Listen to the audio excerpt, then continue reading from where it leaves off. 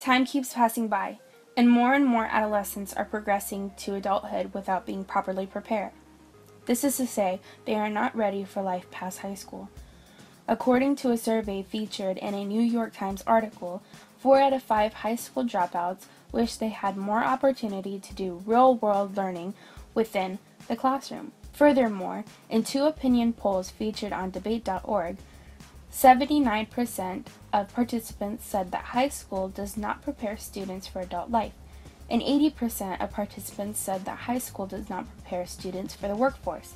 In fact, a national survey from the Missing Piece reported that 86% of school teachers believed it was important for students to learn skills that applied to real-world situations.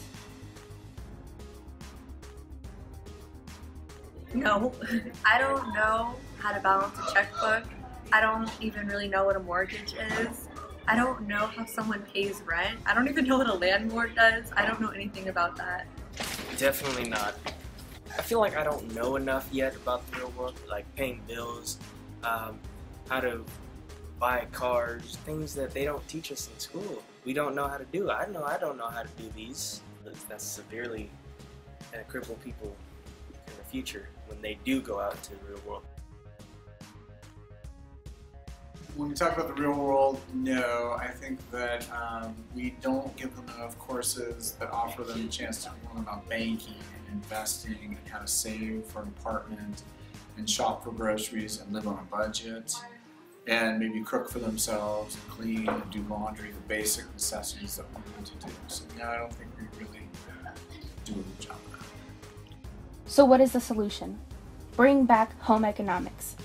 Home economics is a class that teaches you real-world skills. These skills include finances, knowing how to deal with money, knowing how to invest and save, nutrition, knowing how to shop for the right foods as well as cook them, textiles, knowing how to do your laundry and repair clothing, and social interactions, like knowing how to raise a child and make relationships with other people. And it doesn't stop there. California Education Code Sections 52485 to 52486 states that it is in the best interest of people of the state of California that a comprehensive home economics career and technology career technical program be created and maintained by the public school system to include instruction in consumer home economics education, which prepares individuals for effective personal life management and to be a member of a well-functioning family, and instruction in home economics related occupation education, in order to ensure both an adequate supply of trained and skilled individuals.